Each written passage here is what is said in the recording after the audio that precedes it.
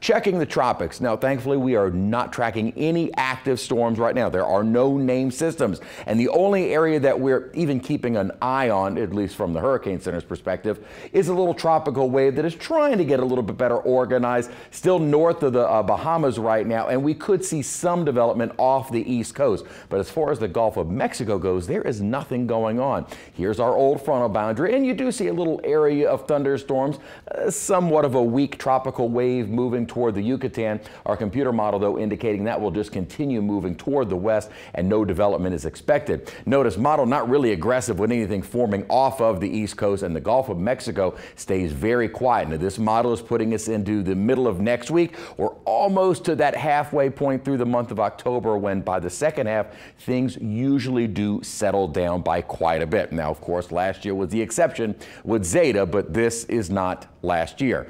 Once we get past October 15, things usually do settle down. And again, the good news is there is nothing in the long-range models for us to worry about in the tropics, even though it's going to start feeling a little more summer-like over the course of the weekend. Highs over the next few days into the mid-80s. Today's high was 86, so we could easily be that. But with that ridge building in, highs getting into the upper 80s, I dare say we might even see a 90-degree here or there as we head into early next week with that ridge building in. Now, we are going to start to see a little bit more of that Gulf moisture returning, so the drier air will stay in place through the weekend. We'll start to see more of a southerly wind coming back in by early next week. So the muggies will start to return and maybe an isolated shower, but that ridge of high pressure, it looks like we're going to stay dry through the middle of next week.